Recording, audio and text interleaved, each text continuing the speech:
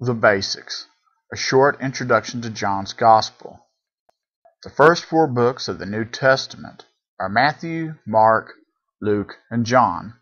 They are known as the Gospels. The word gospel means good news. The first 3 Gospels, Matthew, Mark, and Luke, are known as the synoptic Gospels. Synoptic means see together, and the first 3 Gospels present the life of Jesus Christ in pretty much the same format. The 4th Gospel, written by John, who was one of Jesus' 12 apostles and the brother of James, presents the life of Jesus in a much different way than the 3 synoptics. The first 3 Gospels focus more on what Jesus taught and did. John focuses more on who Jesus is. John demonstrates to us who Jesus is by highlighting 7 signs or miracles of Jesus. 6 of these miracles are not mentioned in the first 3 Gospels.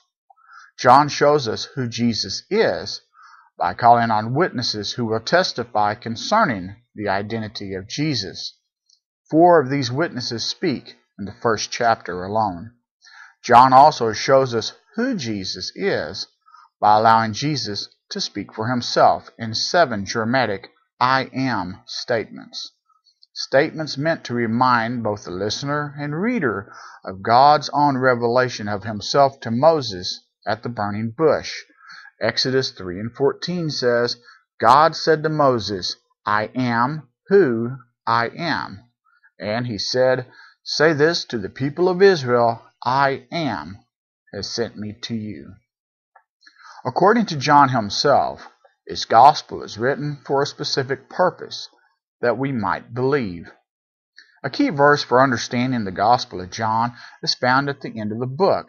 In John 20:31 we read, Now Jesus did many other signs in the presence of the disciples, which are not written in this book. But these are written so that you may believe that Jesus is the Christ, the Son of God, and that by believing you may have life in his name.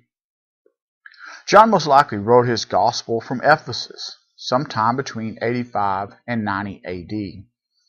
One of the oldest surviving fragments of the New Testament is a portion of John chapter 18, found in Egypt and dating well before 150 AD, indicating that this Gospel was in wide circulation by that early date. The Gospel of John is a beloved Gospel.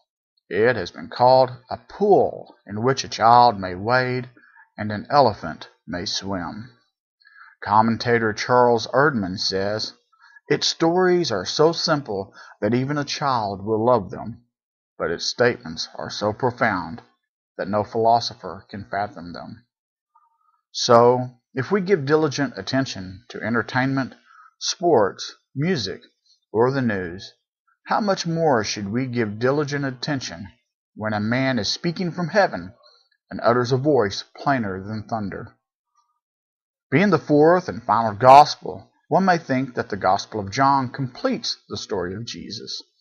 However, John makes it clear that the story of Jesus can never be completed. John 21:25 reads, Now there are also many other things that Jesus did. For every one of them to be written, I suppose that the world itself could not contain the books that would be written.